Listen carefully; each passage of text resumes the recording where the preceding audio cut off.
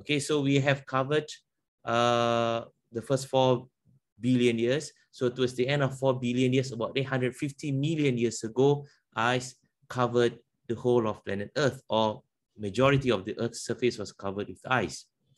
Now, this is significant, actually something that is not out of ordinary, because ice age, global ice age, has occurred a number of times before that, and it lasted for more than 100 million years. Imagine, not just 1 million years, not just 50 million years, not just 100 million years, but a couple of 100 million years. So towards the end of that period, what you call it as the Proterozoic period, right? There was this Earth was plunged into another ice age, right? For close to 200 million years. From 850 million years to about 650 to 630 million years. So we have about 200 million years or 220 million years of ice. Earth was freezing, frigid, cold, covered with ice. No land animal, of course, because animals were not formed during that time. But the properties of water is different from other liquid. Allah subhanahu wa ta'ala created water very special.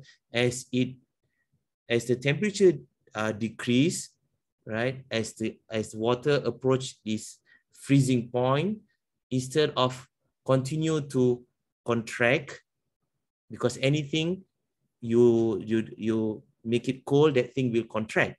Okay, we make it hot and will expand. So instead of it continue to contract at 4 degrees Celsius, water will expand. That is a property that Allah has decreed for water, not for other liquid. And that is something very special. Why expand? Because, you know, this is part of Allah's rahmah, Allah's blessings and favors for living things on earth. Because as the water, you know, as the liquid water plunge in temperature at 4 degrees Celsius, instead of it contracts further, it expands. When it expands, the density becomes what? It becomes lighter. Okay, the density becomes lighter. It does not become heavier. So things expand, so it occupies more space with number still what do you call it? A fixed number of atoms and molecules, but it occupies a bigger space, so therefore it is less dense. When it's less dense, ice will actually float on water, because the density of water is 1, we take it as 1, the density of ice is less than 1. Because why? Because the water that forms the ice expanded. And so even if you have the whole earth covered with ice, it doesn't mean that the whole of the ocean was frozen solid. Only on the surface of the oceans, earth oceans, was frozen solid. But under the ocean, how deep the ice went through, we do not know. It might be 1 kilometer deep, it might be 2 kilometers deep, it might be a few hundred meters deep, we do not know. But what we know is that, of course, under that sheet of ice, there was water. And when there is water, there is life. So life actually continues during the ice age, the last ice age of the Proterozoic period. Okay, but this life is in the form of cells. We call it as the eukaryotic cells and some of prokaryotic cells. Okay, so these cells, right, it becomes more and more complex. So it forms simple organism. Okay, but this organism actually survived under the Earth's vast ocean during that time, which was covered with ice. So actually it was protected from any harmful radiation from the sun by that ice sheet, that thick ice sheet. And it continues until now. No, it is surprising that under the Antarctica, the Antarctica's ocean, where you have ice about might be 200 meters deep, 300 meters, not even 1 kilometer deep. But 1 kilometer deep is inside the Antarctica's mainland. But you're talking about the ocean, because the ice sheet covering the Antarctica outreach towards the ocean, and it covers part of the ocean that surrounds the sea surrounding the Antarctica island, or we call it the continent. So about 400, 500 meters. But deep under it, scientists have a drill inside, and they went diving there. They saw animals, subhanallah, and it was very strange animals, not exposed to sunlight, not exposed to what do you call it, influenced by other creatures. They have their own environment, right? They have their own, what do you call it, symbiotic relationship between other animals. Okay, so strange creatures that could not be found anywhere else. And that is how Allah subhanahu wa ta'ala showed us Allah's great creations, and directly, right, informing us or telling us of Allah's greatness. Allah can create anything that Allah wants, even creatures that is, I mean, beyond our imagination, that such creatures, physical creatures, I mean, can exist. Subhanallah. So a multitude of creatures lived under that great ice sheet in Antarctica Ocean. And what more inside the Antarctica's land, right? Because the ice on the Antarctica is about 2 kilometers, 3 kilometers deep, and there is a very, I mean, they have discovered already that there is a liquid lake under that thick sheet of ice on Antarctica's mainland. Imagine, right? Under 2 kilometers deep of ice, there is water. Not just water, but somehow like a lake. They knew it because they use radio wave, X-rays, or whatever, right, to map out that water. And the scientists continue try to drill to reach that water, but they stop short of drilling right through to that lake. Why did all the scientists stop short of drilling all the way through and see what's the content of the water? Because the scientists are worried this water, right, this lake, and trapped under that kilometers of ice, this water has been there for God knows how long. It might be there since the Proterozoic period. Means that it might be there before 500 million years ago. It might be there 600 million years ago. 600 million or 700 million. It might be there even more than 1 billion years ago. Now, you really do not know what bacteria, primordial creature that exists. I'm not talking about big creatures, mammals, no, but these are all cells, right, that exist and have their own ecosystem under that thick sheet of ice. They feed among each other, they have symbiotic relationship and so forth. You do not know what will the effect of those bacteria on creatures like us that just came into being, existence on this planet Earth less than 1 million years ago. Might be less than 100,000 years ago, might be 200,000 years ago, we do not know, but we are very recent introduction on this planet Earth, very, very, very recent. And we're talking about Homo sapiens, the animalistic Homo sapiens. If you talk about Adamic Homo sapiens, the descendants of Nabi Adam alayhi salam, it might be we are much more recent and new, right, addition to this planet Earth. And when you talk about civilizations that started about 6,000 years ago, there was just a blink of an eye. You talk about, if you want to compare the history of the Earth of 4.5 billion years of history. So we are very, very new and recent introduction on this planet, whereas we do not know what that water inside the thick sheet of ice contain. It might contain bacteria that might be harmful to us. It might have bacteria that if released to this atmosphere and they have been there, they are the ancient, what do you call it, cells, right, that were not affected by any creatures that happened or appeared even before Ice Age. Oh, sorry, even before the dinosaurs age. So what will be the effect if there is this bacteria? What will the effect be if it is being released to our current world? They've been trapped there. just like Ya'juj and Ma'juj, you know, being trapped by Zulkarnain's wall, right? And in that wall breaks, and it will break. And there's, I mean, the cracks are already there. The Prophet ﷺ has informed us, right? And Ya'juj Ma'juj will come out, and Ya'juj Ma'juj will bring disaster on this planet Earth. And when will it come out? It will come out after Dajjal. So Dajjal will appear first. Dajjal will be slaughtered and killed by Nabi Isa alayhi salam. Then only after that, Ya'juj and Ma'juj will appear. And when it appears, it or whatever, we do not know what type of creature is Ya'juj and Ma'juj. It might be mammals, it might be some other creatures that we cannot even imagine. But when it appears, Allah SWT says in Surah Hajj, وَإِذَا فُتِحَ الْيَأْجُوجُ وَمَأْجُوجُ وَهُمْ مِنْ كُلِّ حَدَبٍ يَنْسِلُونَ.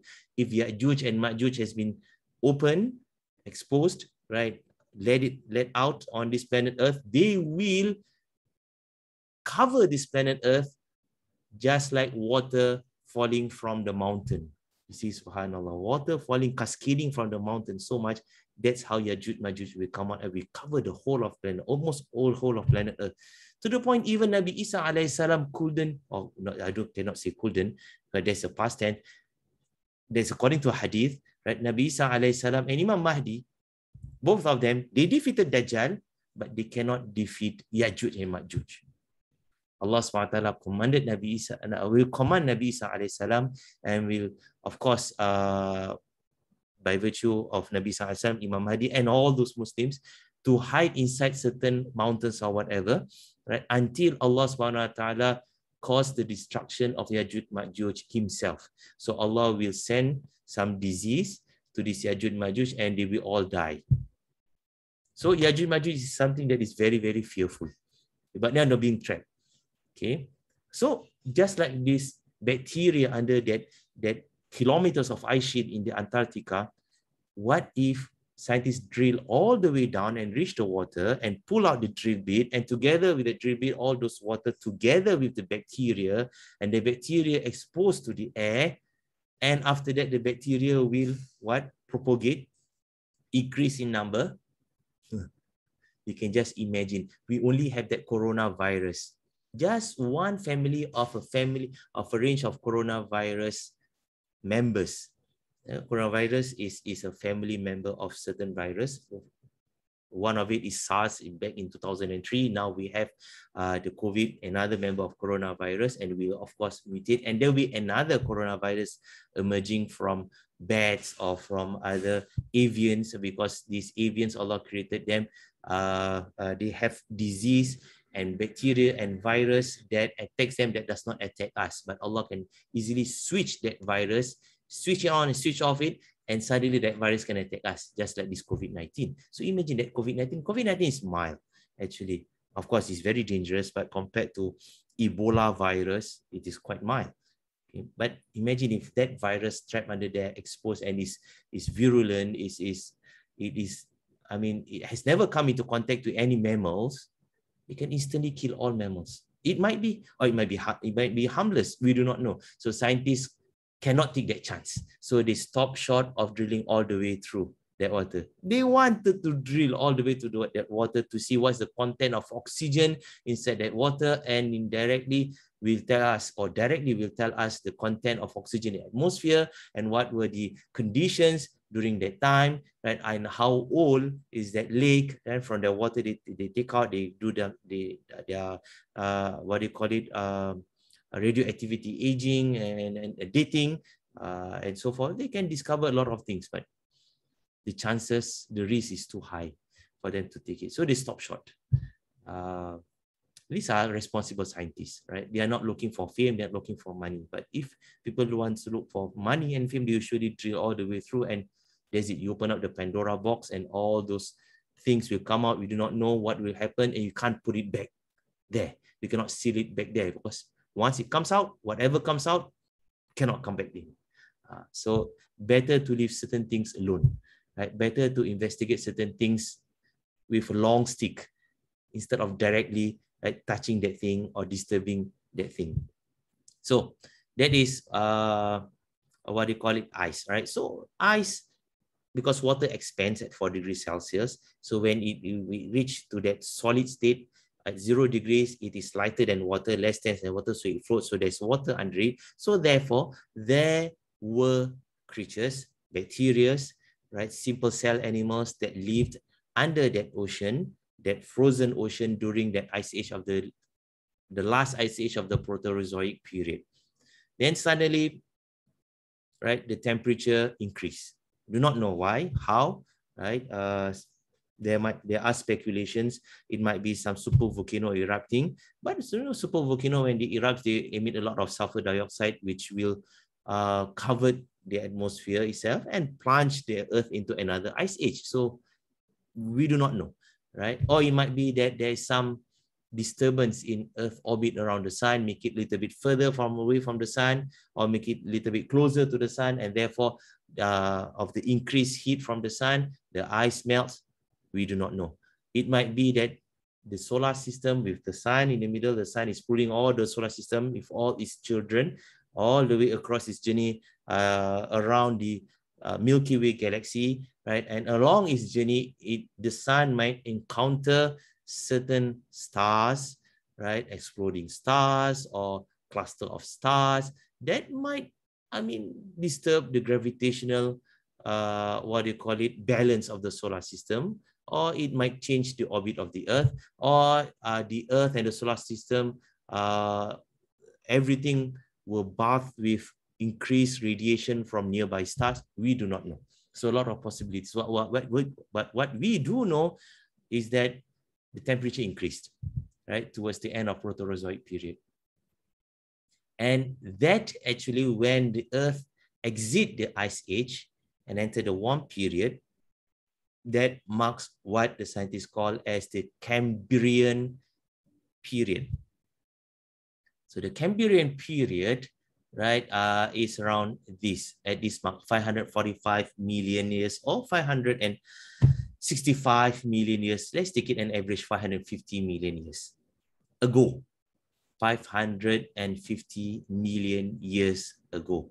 Now, why is this mark is important? Because when scientists studied fossils, when they study the strata of Earth layers, right, and they reach to the layer that is 550 million years ago, they found out that during that period of 545 million, 555 million years, there were so many types of creatures.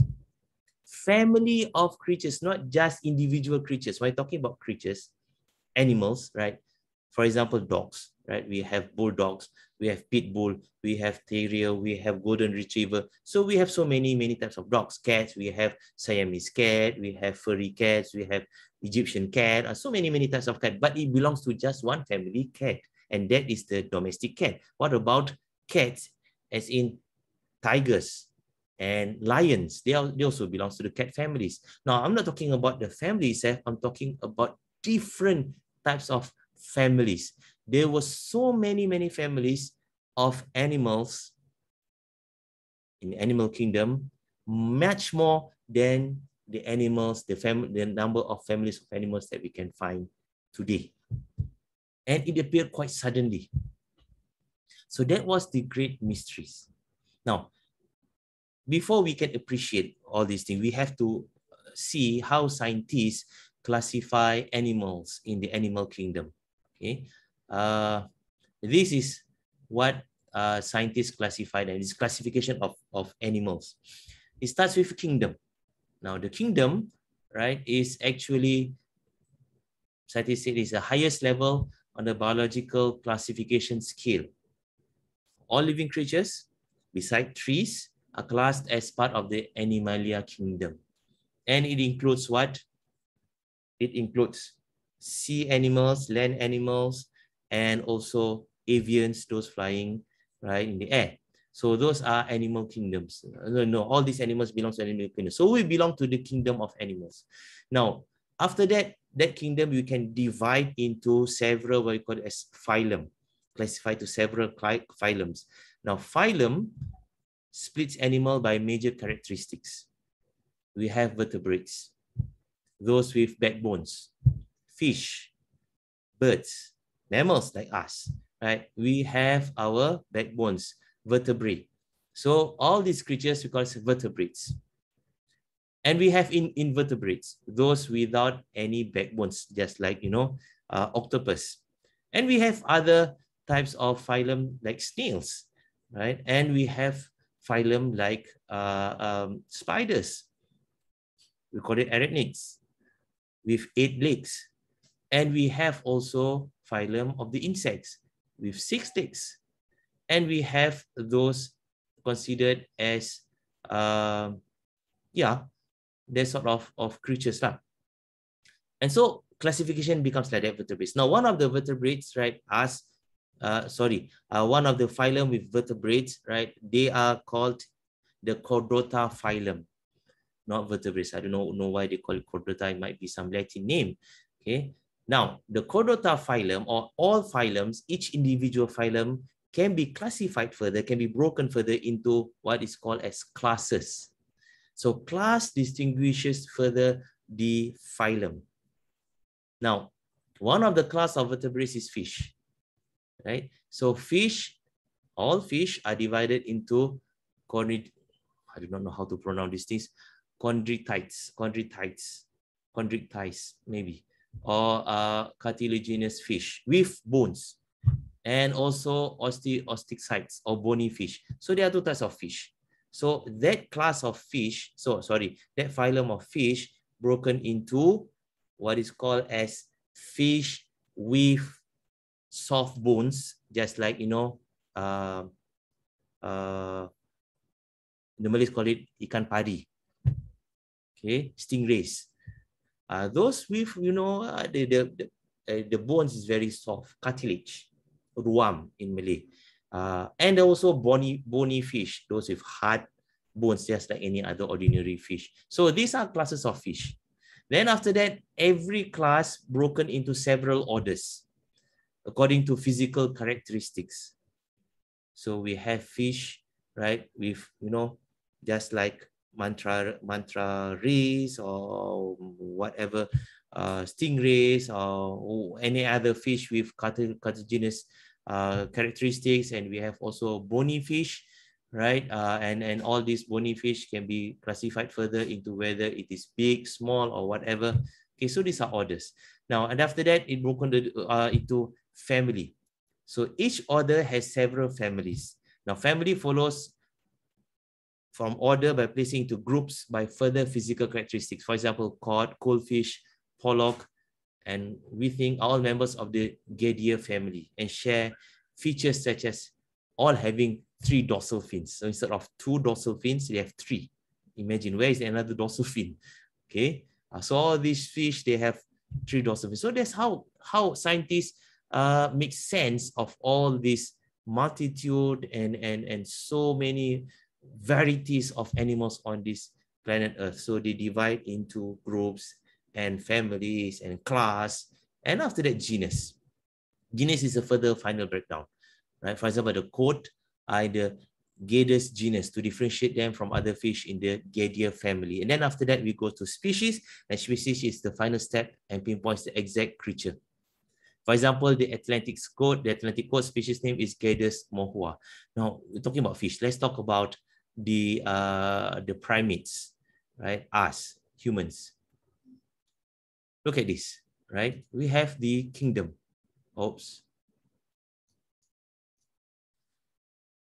Kingdom animals, right? And then we have the chordates, animals with backbones. So all animals with backbones called chordates. So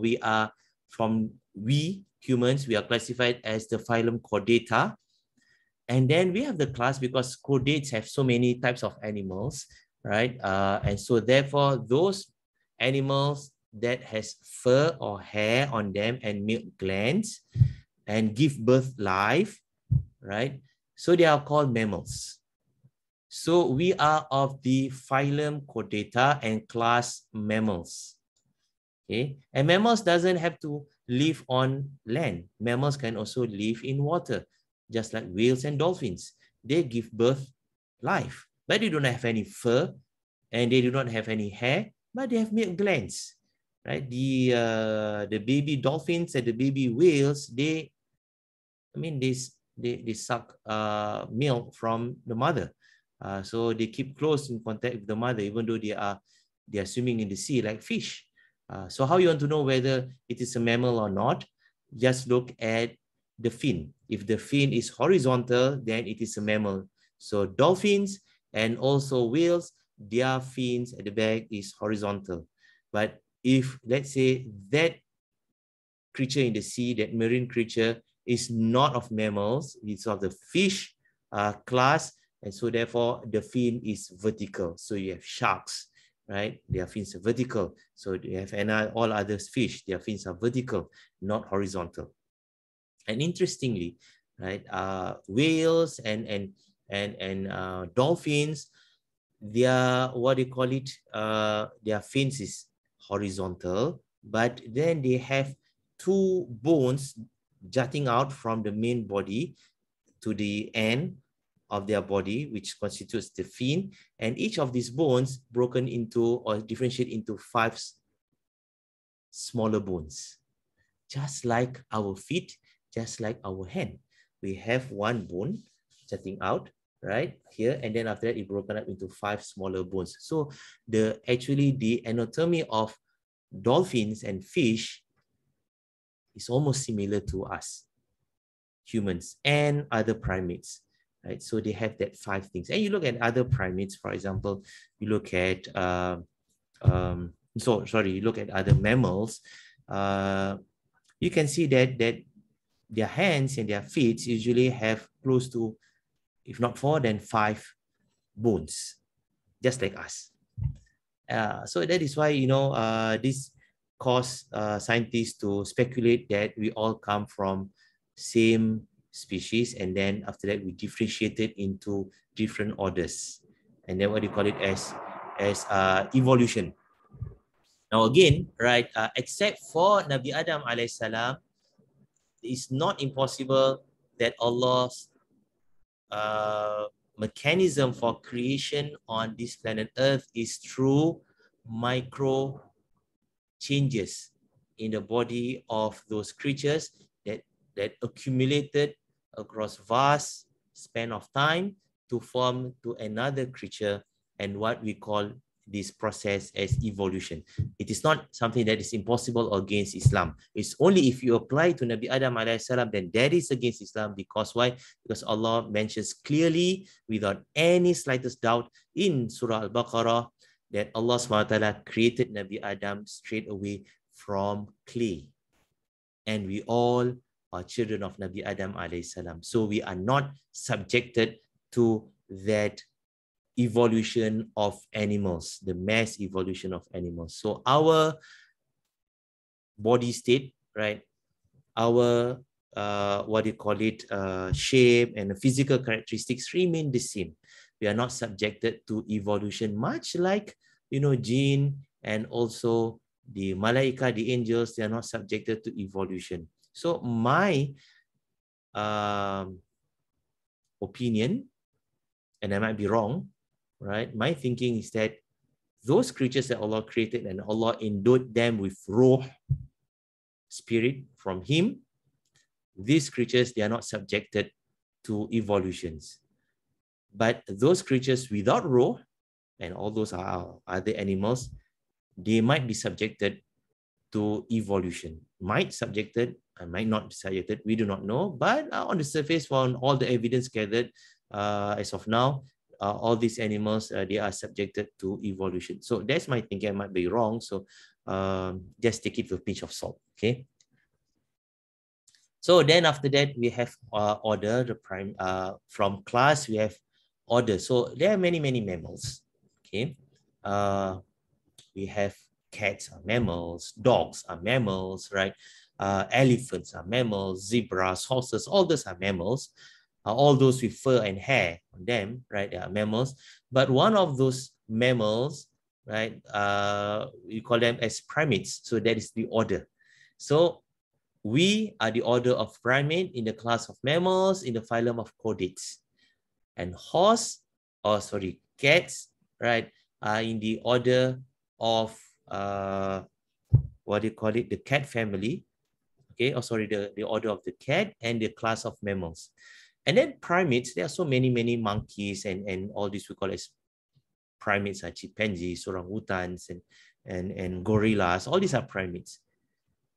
They have been differentiated into families. So we belong to the hominids family. And these are, defined as primates with relatively flat faces and three-dimensional vision. Subhanallah. Flat face. If you look at chimpanzees, they don't have flat face. Their mouth protruded out, their jaws protruded out. They have flat forehead, almost flat forehead, those chimpanzees. And also gorillas and orangutans, right? They have this mouth jutted out. But our mouth is almost flat. Our face is flat. So we can easily do sujud. Allah created that way. To do sujud to Allah subhanahu wa ta'ala. Easily to do sujud to Allah.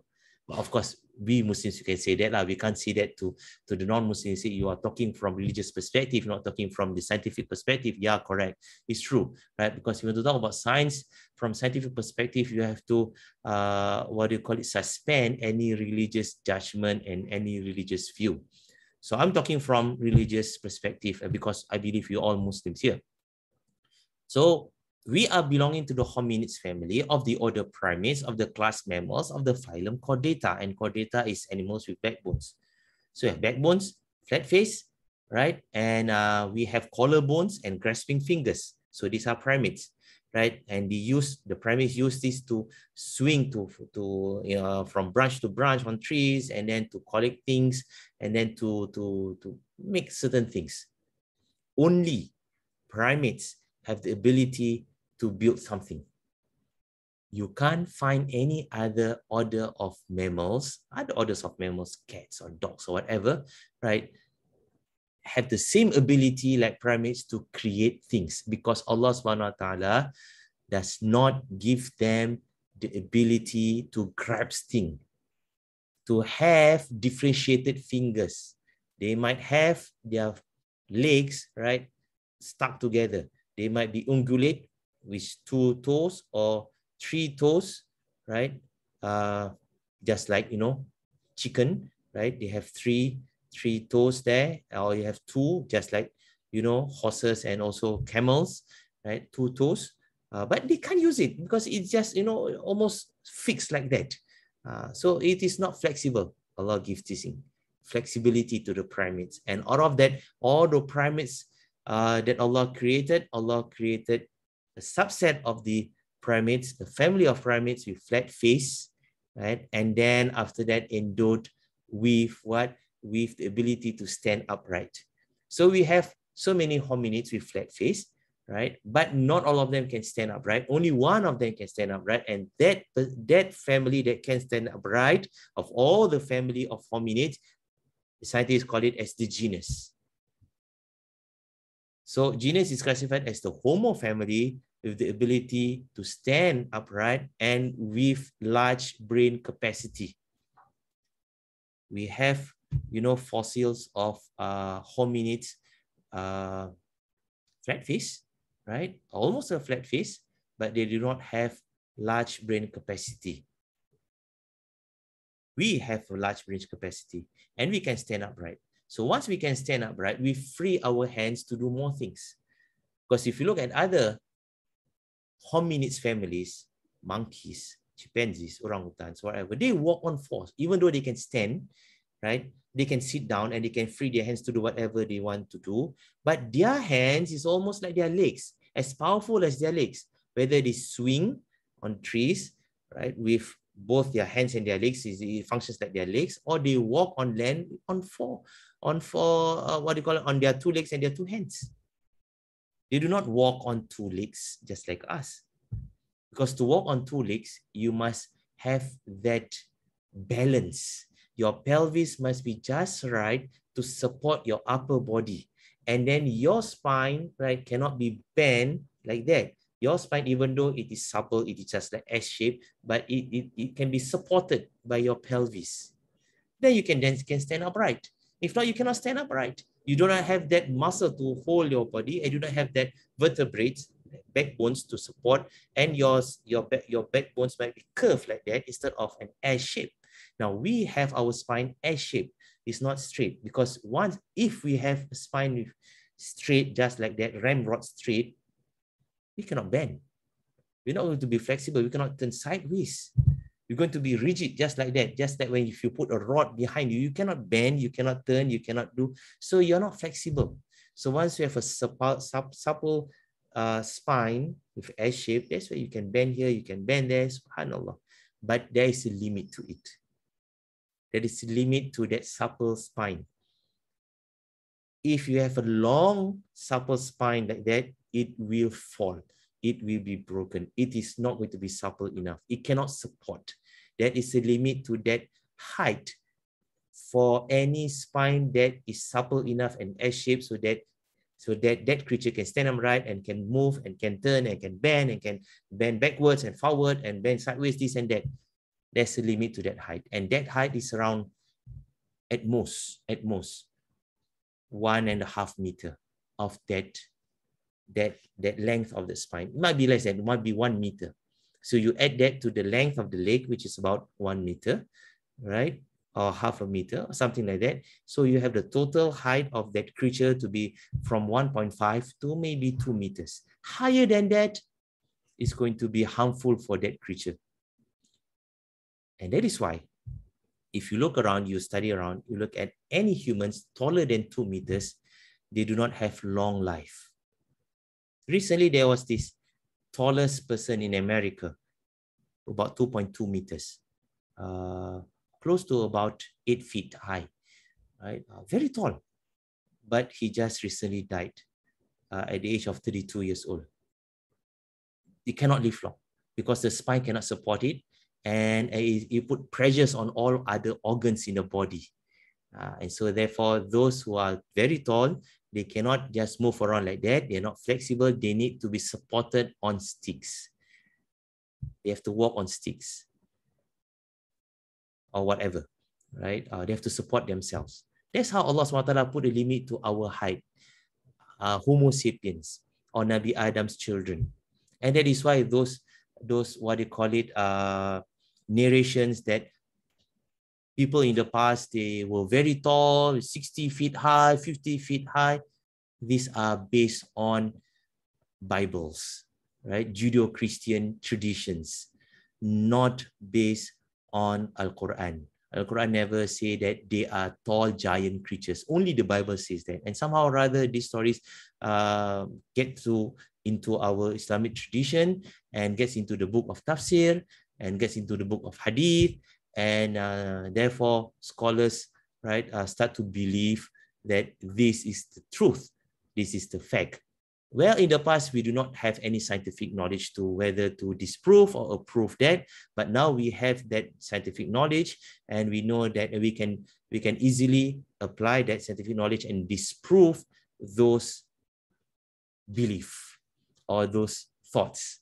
So it is not real.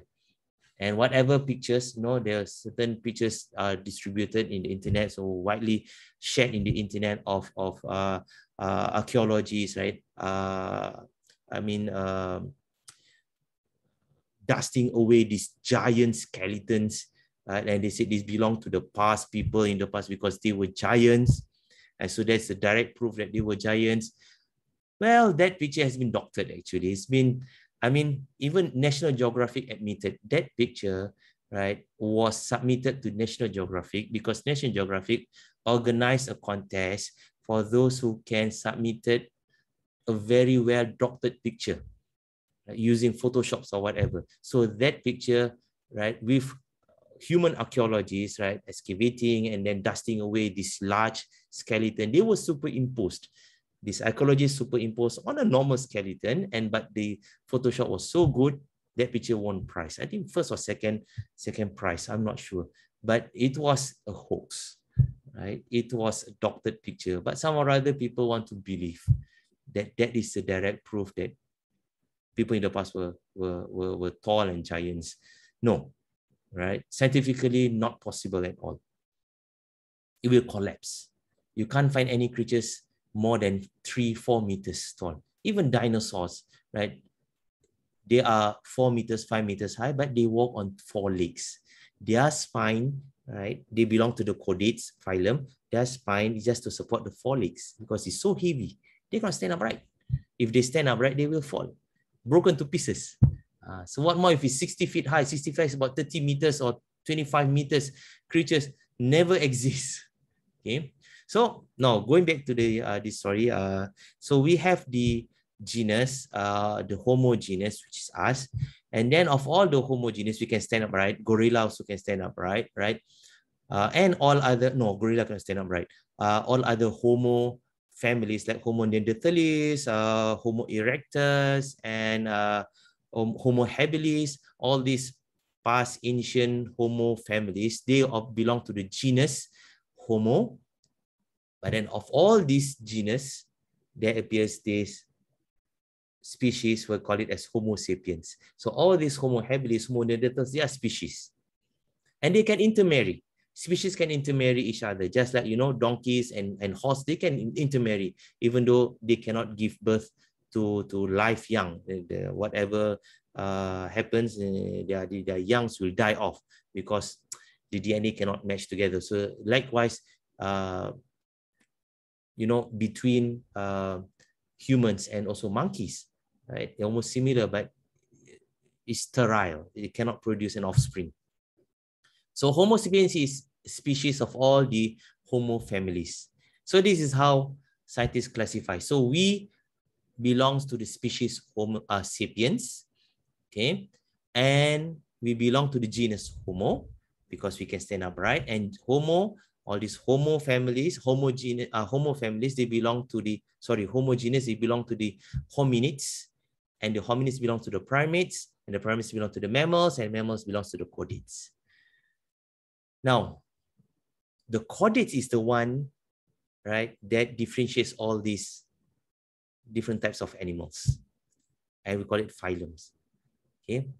Now, the thing is that, okay, this is another examples lah. So you have this, the Animalia kingdom, all these types of animals, and you reduce it to just chordata, and then you remove all these like these jellyfish, these spiders, all these things that belong to the chordata phylum.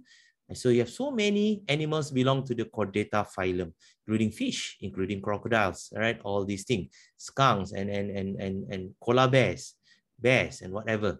And then after that, you reduce it further to the Mammalia family, right? The Mammalia class, right? Mammalia class, and you remove all those things like crocodiles because they are reptiles and they are fish, and you remove them. So you just retain those that have fur and have that produce milk. So bats are still in because even though bats fly, but they actually produce milk. Yeah. And you look at the bats, right? They have these wings there. There are 5 bones jutting out. So they are mammals, actually. Okay, birds are not. Okay, birds, the bones for the wings is just one like that. So they are being removed from the Mammalia class. And from the Mammalia class, you have the order Carnivora. Carnivora are those animals that eat other animals. Okay, so you remove bats, you remove dolphins and koala bears, all these insectivores, all these herbivores, right? Or omnivores, you remove them. So just carnivora. So out of carnivoras, a lot of animals here. Then you go to the family Canidae. Canidae are those dogs families, those with mouth jutting out, right? And nose out there. So you have this fox and dogs and wolf and you have this, what do you call this thing? I don't know, whatever. Then after that, you have the genus Canis. So Canis, then you remove, right, fox. Fox does not belong to the family of Canis. These are dogs. And then after that, you have the species Canis lupus, which is just basically wolf. So that's how you scientists filter all the animals to just single pinpointed species of animal. Okay. Now, when we're talking about that 550 million years ago, we're not talking about the multitude of species, nor do we talk about the multitude of genus, but we'll talk about the variety of phylums. So that is really something else. Okay, phylums means that a totally different species, not just with backbones and no backbones, but a totally different species that defy classification. Now, let me show you some of the species that they found. Okay. This is some of the strange species they found at the 550 million years ago. This is an animal. No, it's not just, some ornamental, abstract art. No, this is an animal. You get to walk. They found in fossils. So what type of genus is this? Sorry, what type of phylum is this? Where's the eye? There's no eye. So how did this creature communicate within each other? How do they reproduce? We do not know. They might use radio waves. They might use what other waves they can feel around themselves. And what are these spikes? We do not know, right? It can be like the whiskers of the cats that can detect electromagnetic signal around us, right? And that is the whiskers of the cat. You chop off the whiskers, the cat cannot balance itself, even though it can see. But if you leave the whiskers around and the cat is blind, the cat can still walk comfortably on a wall without falling down because the whiskers detect the electromagnetic signal in the air. So is that the function of these spikes? We do not know. But they found it. Now, this is another creature, right? During that 550 million, another phylum. What is this? We do not know. Animals like with a trunk, with a body like a shrimp. How many legs do they have? This creature have? Is this the eye or is it what? We do not know, right? So this is a very strange creature. And what about this creature? How you want to classify this? What is this actually? This is 550 million years ago. And you have this creature. Right? This is an animal. It's not like a shell. This is an animal. See, you see, this is a construction of the fossil that scientists get. Scientists chip away, right, the outer layer and can see these delicate patterns on this animal's body. It's a hard shell or soft shell. We do not know. It totally defies any classification. Look at this. This is another creature. This is a fossilized creature. It looks like a shrimp, but it's not a shrimp, and we do not know what it is. So all these creatures, right, they appeared in 550 million years ago at this juncture. And it is something that is of a great mystery because scientists cannot explain how this multitude of creatures came about. Because, we have so many types of phylums. These are phylums. We have, this like worm-like phylum. We have starfish-like phylums. And we have these chordates with what do you call it, backbones, just like lizard. We have this mollusk. We have worms, right? And this is different from the hemichordata. This is like worm itself, but it can really be found on deep sea hot vents. They can survive temperatures exceeding 100 degrees Celsius and survive temperatures below 0 degrees Celsius. How this creature can survive beyond our comprehension. And we have the phylums of arthropods, just like crabs. The phylum, right, Cnidaria. This is what? This is a jellyfish? No, sorry. This is just like, those, I do not know. Reefs, right? They live in reefs, might be. And we have these jellies, we have these sponges, and we have this plazoa, subhanAllah. So many types of, so many phylums. Different.